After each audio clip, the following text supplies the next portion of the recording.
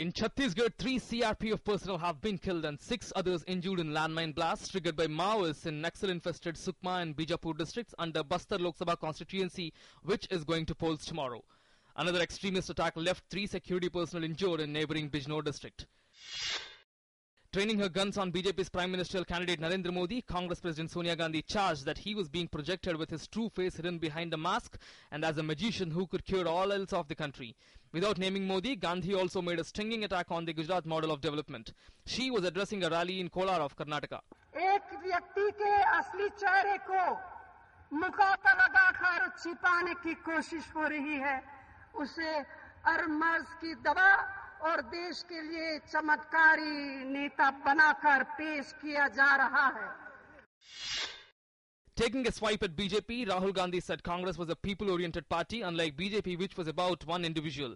He attacked BJP for trying to impose the Gujarat model across the country. Assam does not need Gujarat model. Addressing a rally in Udrabond, Assam, Rahul said the opposition talked about providing security and empowerment of women, but who had stopped them from doing so?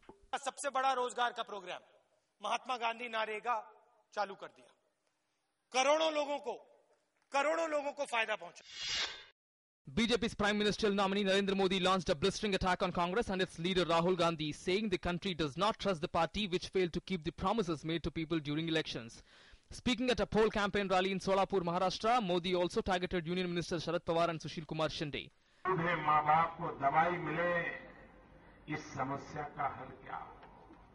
बच्चों को अच्छी शिक्षा मिले, इस समस्या का हल क्या हो?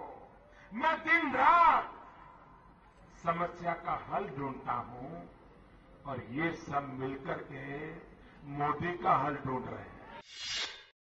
Complying with the Election Commission's order, West Bengal government removed 7 officials from their existing posts and replaced them with different officials as desired by the poll panel. Earlier, the state government denied transferring the officials.